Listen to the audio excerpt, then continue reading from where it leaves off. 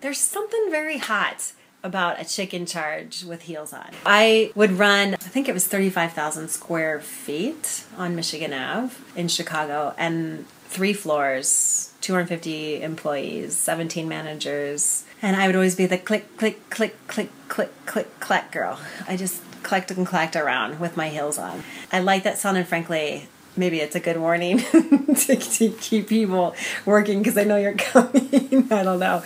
But I'm tough as nails, and I will bust your balls in a heartbeat.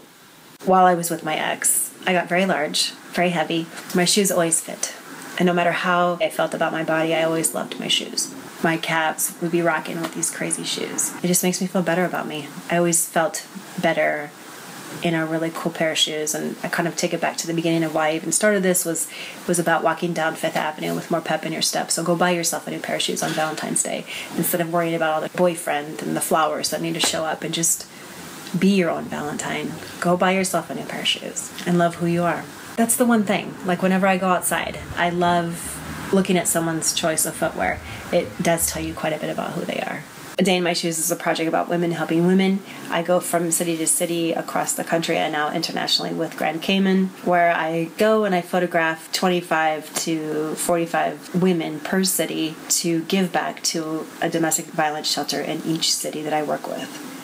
The women are photographed anonymously in their favorite shoes, and a story is written from the person's perspective that I photograph about maybe something troubling in their life where the end has got a nice silver lining on it.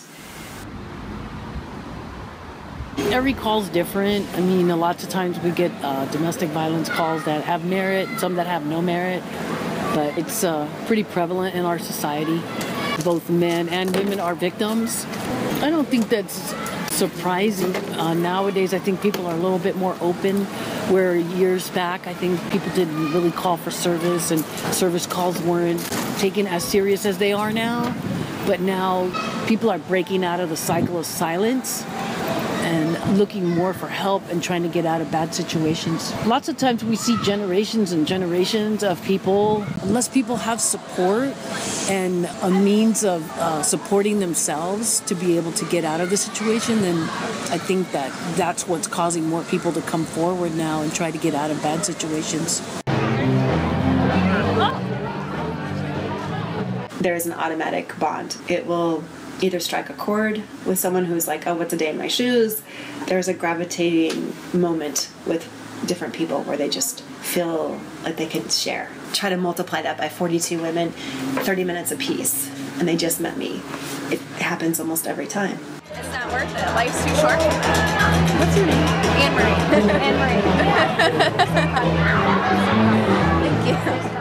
It spoke to me. That kind of thing really hits home because even if you didn't go through it, you know people who have. Well, I grew up in a small town. My parents were honestly very strong. They were very in love, very together. So it's very weird. I got into a relationship when I was about 15 with this boy. It was very stressful for me throughout high school. I'll never forget the one time where I was confronting him. I was right next to the wall and he actually punched. It was like he was going to hit me, but he decided not to, and he hit the wall instead and he broke his hand. But for some reason I wouldn't leave him. It was very hard. It was very hard to get him out of my life because you still care about that person, but it finally came out here because even after all the crap, I just realized that I just wasn't happy where I was. I needed to make the change myself. I feel so much younger now that I'm older. You don't have to be 40, 50, 30 years old to go through things. Empathy is a very strong thing when you can put yourself in people's shoes like that.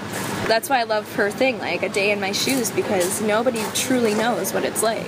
When you feel these strong emotions for people, even though you don't know what their day is like, I feel that it's amazing.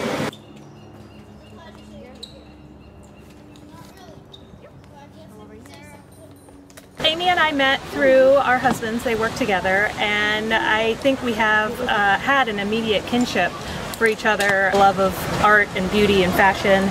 And when I found out the project that she does, it just really hit home for me. I love that she has found a way to take something scary and bad from her past and turn it into something so beautiful and so strong that allows other women that have experienced abuse to tell their stories, share their stories without the fear of people finding out who they are but still allowing them to share their stories and do it in such a beautiful and healthy way. I have a wonderful husband who's very supportive, and I'm very lucky that that I haven't experienced the depth of abuse that a lot of women face. The big nonprofit that my sorority supported and still supports is helping women from abusive relationships. And so I feel like ever since a young age, ever since I was in college, it's held a very strong place in my heart, and I really love that I can support Amy with her project.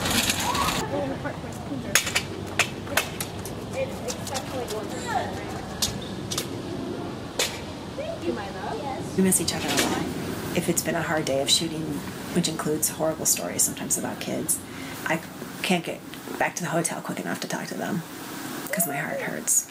You know, hearing the stories and not being able to touch them immediately and hug them and just go, oh, you guys are okay, everything's good.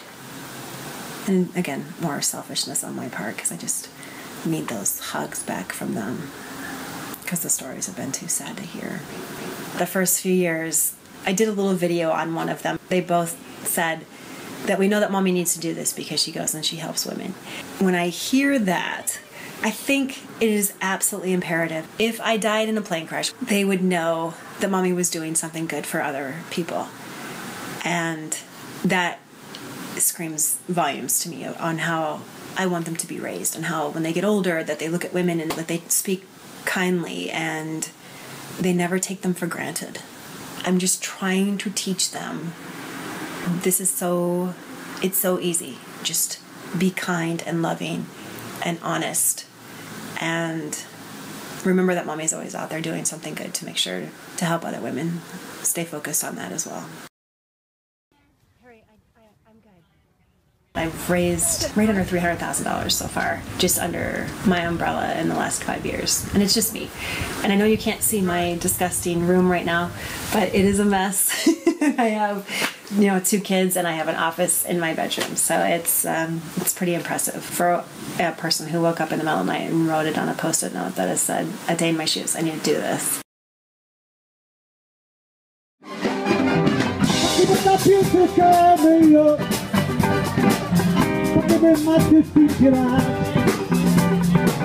Solo pide que mi amor, que no se muera, que le tome más